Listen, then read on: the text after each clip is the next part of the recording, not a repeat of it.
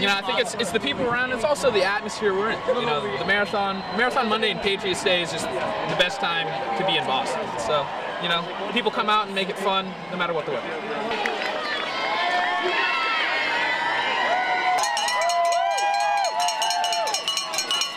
What was it like going down Boylston, crossing the finish line? Oh, it was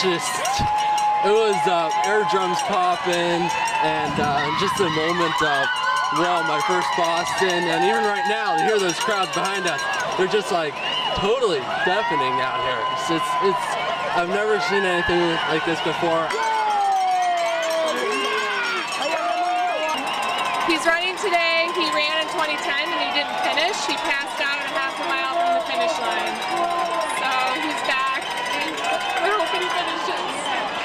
What does it mean to him that you're out here today supporting him? Oh, it's so fun to watch and all the crowd and everybody's been so great today. It really has been.